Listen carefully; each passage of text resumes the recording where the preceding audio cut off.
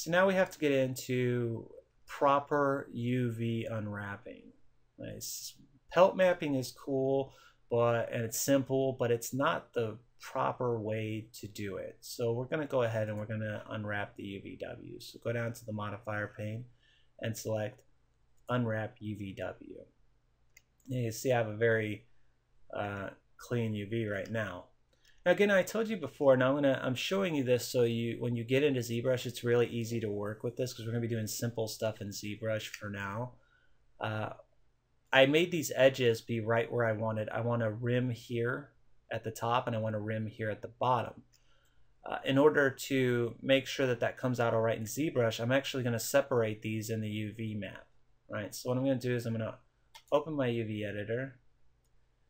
And I'm going to select everything. Just drag it out and select all the edge. Oops, I got the wrong thing. Select I want edges. In fact, I could just do that in this window. Just select everything and select mapping, flatten mapping.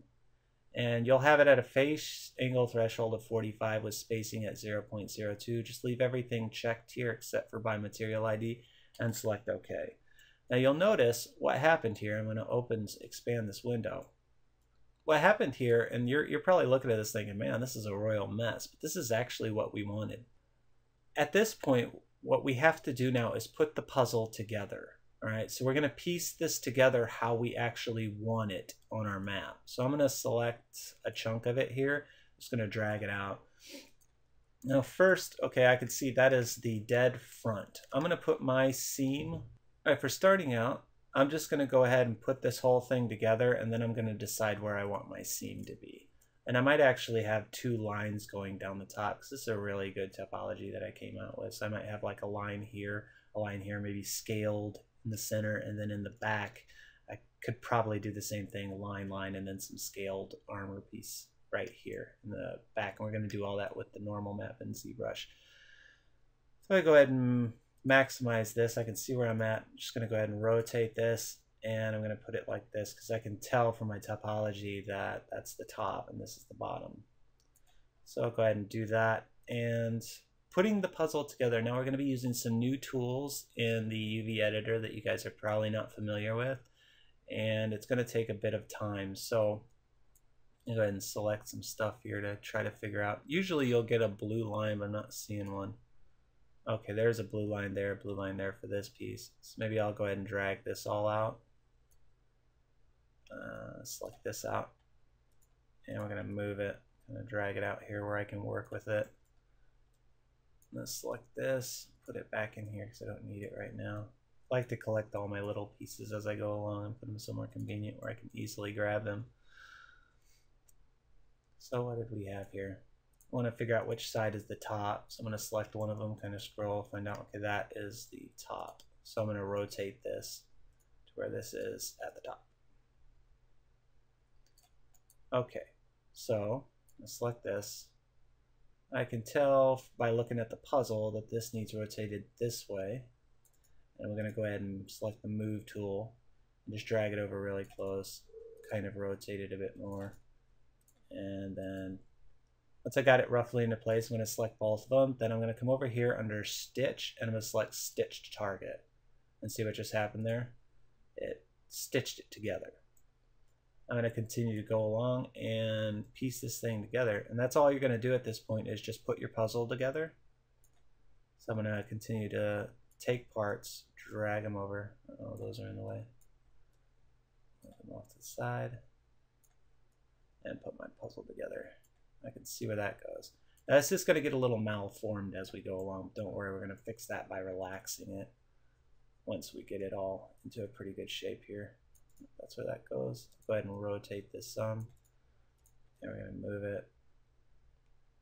That's good right there. I'm just going to take both sides, select them all, maybe deselect this side, and select Stitch to Target, and then stitch it all together. See how simple that is? We're just going to keep this process up. I'll select this side, find my blue line, and go ahead and drag this over. And rotate it. Move it. I actually think this is kind of an interesting thing to do because you're kind of putting together a puzzle. I've always thought that it was neat. This ain't where the magic's gonna happen. Magic's gonna happen in ZBrush, but this is very important. This is how you create a normal map that it's just professional. You know, it's a there are scripts out there that kind of do this for you, what we're doing right now, but that's something selected here. I think it's supposed to be. There we go. But I always like to do this by hand. I've tried those scripts before and they never do it. They never create the UV layout as well as I can do it by hand. So I just do it by hand. It takes time, but it's kind of interesting. It's like putting a puzzle together. Gap here. Maybe if I just stitch that. There we go. Select this side. We got the main piece that I wanted to start with. It's over here, so I'm going to move this somewhere I can work with it a little better. Now you can zoom in and out by using the scroll wheel. Alright. And this is where it kind of forms together, so we'll go ahead and rotate this. Move it. That looks about right. Let's select both these sides here so I can stitch this together. Maybe deselect this side of it. And go ahead and stitch it. I have some gaps here, so I'm going to select the vertice close to the, polygons close to this gap, and then look for the blue line. There's the blue line, so I just grab it, drag this on down, put it in general vicinity, select some polygons near it as well, and stitch it. It's very simple to do. This really doesn't take too much time at all. If you ever get to a point where this is taking you a billion years to put together and the puzzle looks insane, then you made your mesh too high of a polygon count. You need to drop that down, start from scratch or what have you. Then stitch this target, and let's go ahead and find that one. There you are. Sometimes if it's just a single, you can just hit stitch target and it'll go right to where it's supposed to be. So I'll try that again. Stitch target. Yep, right where it's supposed to be. Now I have some edges here. And let's stitch that. I think you guys get the concept. Just put your puzzle together using the stitch target button there. Alright, do I see any? That looks right. So now I have some leftovers here. I think I'll put everything on the right hand side. Guessing that's how that goes. And go ahead and just select another one. I want it to stitch to this side and not to this side, so I'm selecting polygons with it on this side. That way it goes where I want it. Like that again. What do we got? A few more. Doesn't have to be perfect. Just kind of want to see it looks all messy. It'll get fixed really fast when we relax it. I'm just going over here, select some polygons near it, stitch target, select this one over here, drag it, select some near where I want it to go, and stitch to target. I got these singles. What happens if I don't do that? It's connected to both sides. So just drag this down here where I see blue lines. Oops. Select some where I want it to go, target. And then just drag this down for this last blue line, select the polygons where I want it to go, and stitch target. Now I have this whole upper chest is a single thing. It looks really tacky now, so we're going to go ahead and relax it. Up here to mapping, tools, and select relax.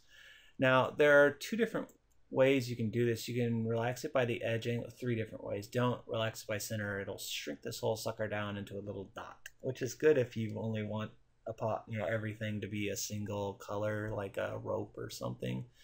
But that's not what we want here. So I'm going to try face angles and see how this turns out. There we go. It looks really nice. And now if you take a look here at the checker pattern, just click here and then click checker pattern, then minimize. Look how nice and clean that checker is. Very nice, clean checker. There's going to be no stretching of the texture anywhere on this. But we're not done yet, because now we need to take it, we're going to break this top off from this, and we're going to break off the bottom from this, and we're also going to create two lines down the top and 2 lines down the back. So when we get into ZBrush, it'll be really easy to break this thing down. So let's go ahead and get started here. I'm going to go ahead and select all these polygons. I wish there was a shift tool you could use for this, but unfortunately there isn't. You kind of have to, this is actually easier to do in the viewport. If I come over here and hold down my control key, I can select them. I'm going to select every single one of them across this top line. Because again, I'm going to have this lip up here.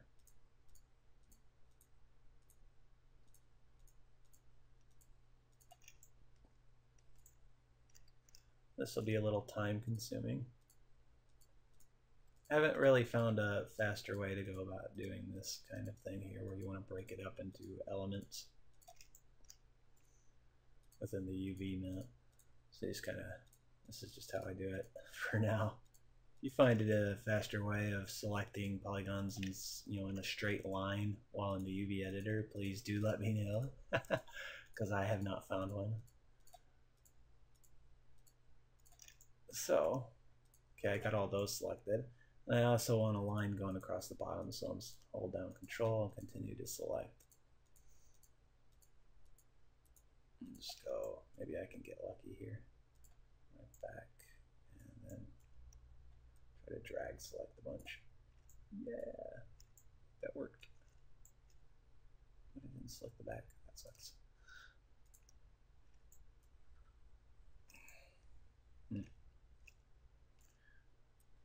Try that again. I better do these by hand.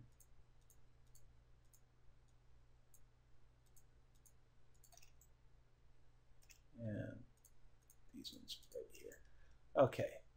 Now that I want to scan over it, make sure I didn't accidentally select anything. So now with my top and my bottom selected, I'm going to maximize this and double check. Okay, they're all selected across the top and across the bottom.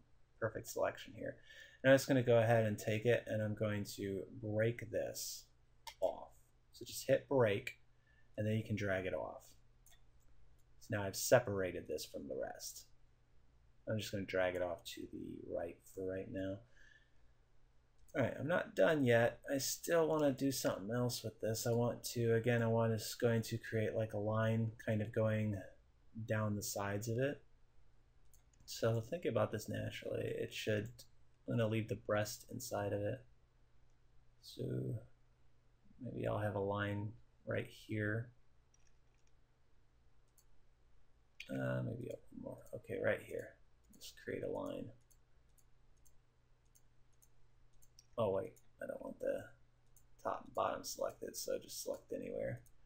Go ahead and select these. This will all make sense when we get into ZBrush. You'll be like, oh, I see, that's pretty smart. Let's see here. There we go. Smart little trick there. If you have the left viewport open and you're trying to get the same identical polygons that you picked on the right hand side, just select them on the right hand side, then come over here to your left viewport and click one of them, and it'll appear over here so you can see exactly where they are. Neat little trick I picked up there. All right, I want to separate those, and I was thinking, because this is going to be scaled in the front, and I'm going to have like some scaled in the back here, but the side is going to be kind of a cloth. So take a look at it from a perspective here.